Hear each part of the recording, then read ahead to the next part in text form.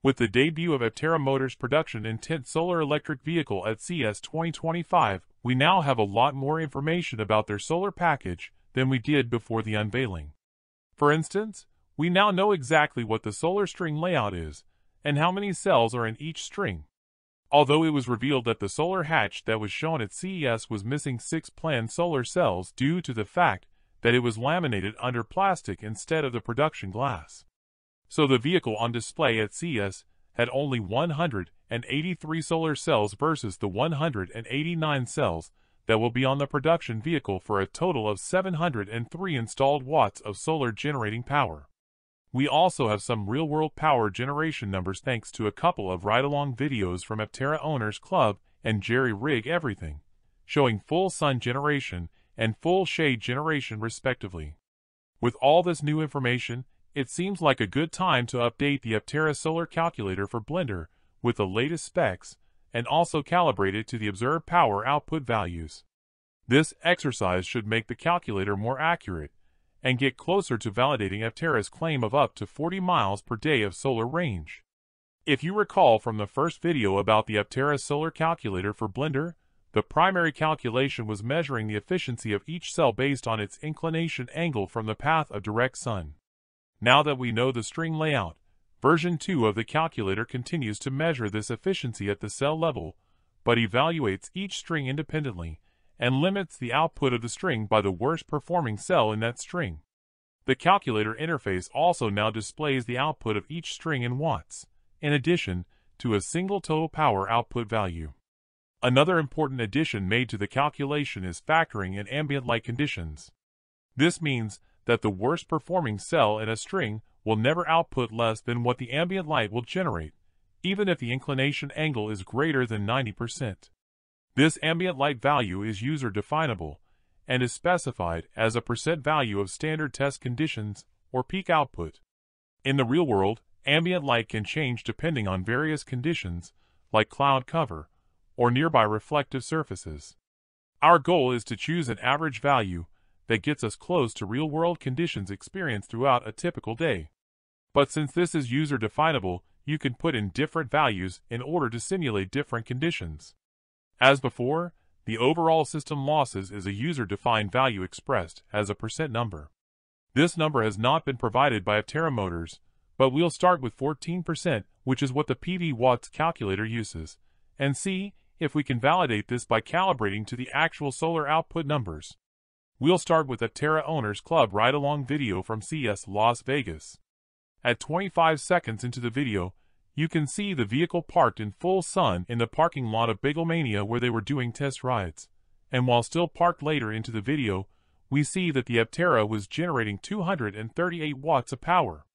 We can bring up this location in Google Maps and grab the latitude and longitude values for this location along with the compass direction that the vehicle was oriented, which looks to be pointing approximately northwest.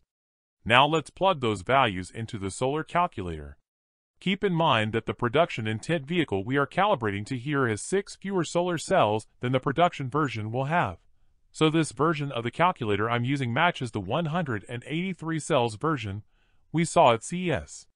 We'll start with the latitude and longitude values for this location.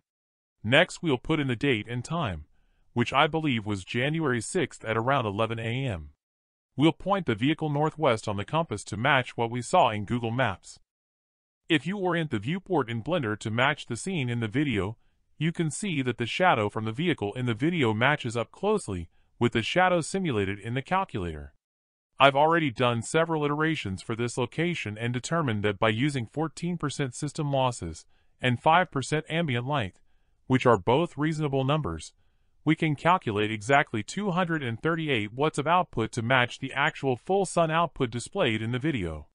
If you recall from the earlier Aptera Solar Calculator video, the solar dash needs to be managed manually because it's the only panel that can be shaded by the body of the vehicle when the inclination is less than 90 degrees. So in this scenario I'm not checking the Include Dash Solar checkbox because the dash appears to be in partial shade, which means that the lowest performing cell would be in ambient light, limiting the output of the entire dash.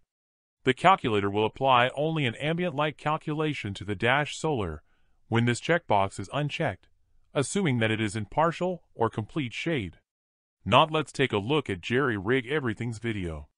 At 7 minutes into the video, Zach is pointing out that the Aptera is generating 29 watts in full shade as they exit Bagelmania.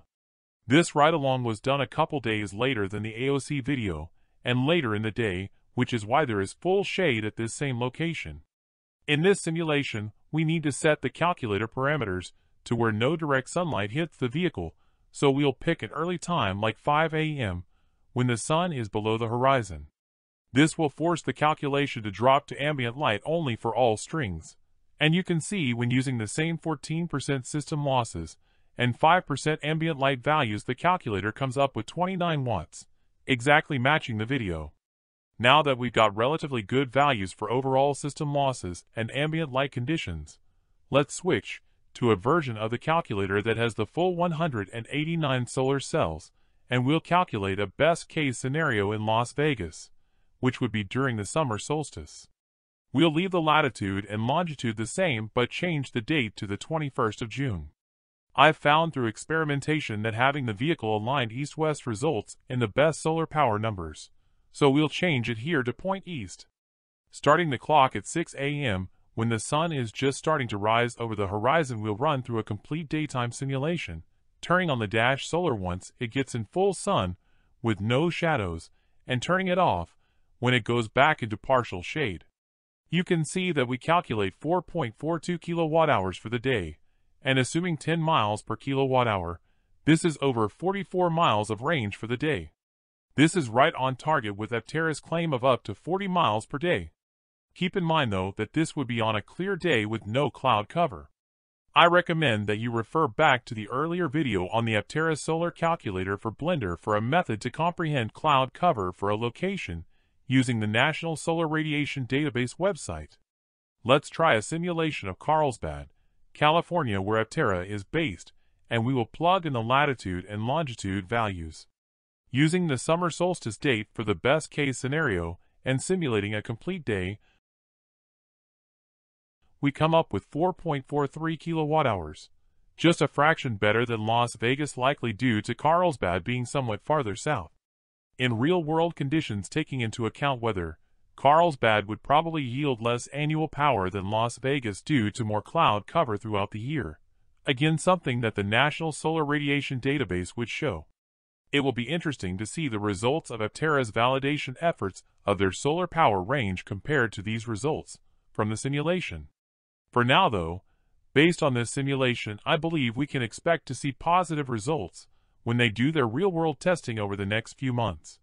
If you want to try out the Aptera Solar Calculator for Blender and simulate your location for any date throughout the year, the updated version is available via the link in the video description below.